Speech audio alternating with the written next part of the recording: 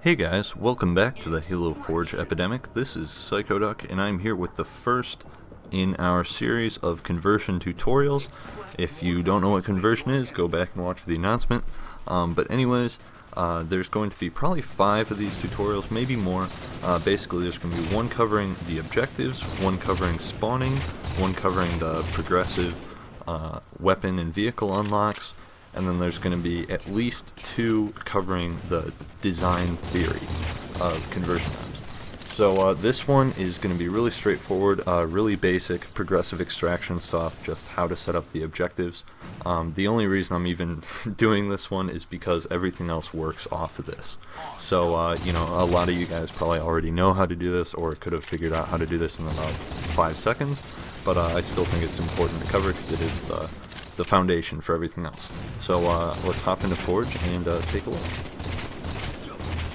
Okay, so here I am on this little just test that I threw together to show you guys. You know, I figured it would be easier to demonstrate on something like this rather than on a fully fledged map, be less confusing. So here are the 3 objectives, and it's really straightforward, like I was saying. So for each one, all you're going to need is an extraction decal and hill marker. So both will be set to the defending team, and then the spawn sequence is going to correlate with which phase the objective is.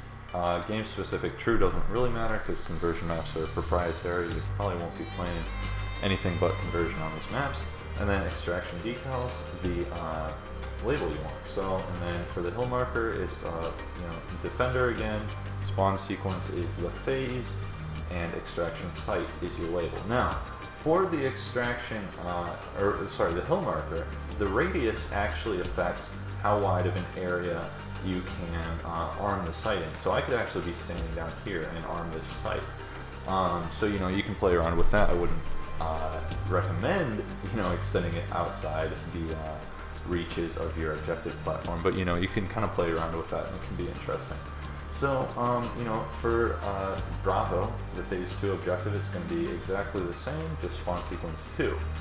Now for Charlie, this is where it gets interesting, okay, because as you'll see, we actually have a Charlie, a Delta, and an Echo.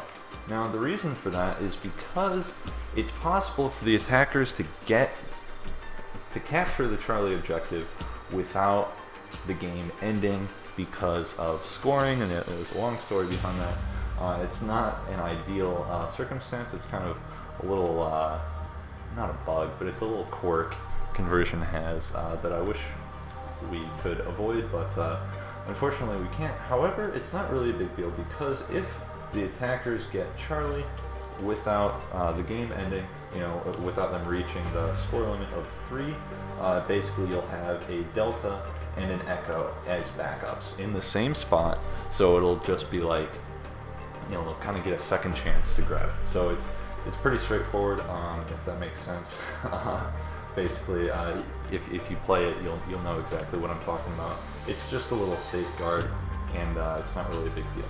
But yeah, it's really that simple to set stuff up. So I'll show you guys, you know, how, you know, working off this, how, you know, to set up spawning and all the other stuff. But this is kind of the first step, because everything else is attached to the objectives in one way or another. But here, I'm going to load this up in custom games and just show you guys, you know, just that it works, basically.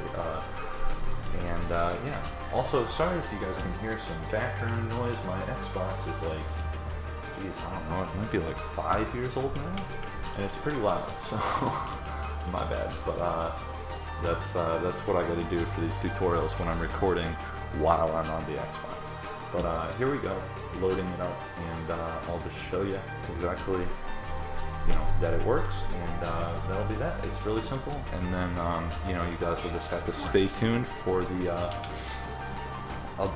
rest of the tutorials, which will be coming very soon. And I know a lot of you guys probably already knew about how to do what I'm covering in here. It's really straightforward, but you know, the rest of it all builds off this, so I'm gonna cover this. But yeah, there's the objective. I guess I didn't demonstrate that I could arm it from out here because of the hill marker radius, but I can.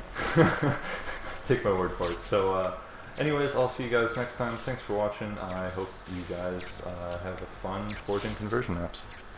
Bye.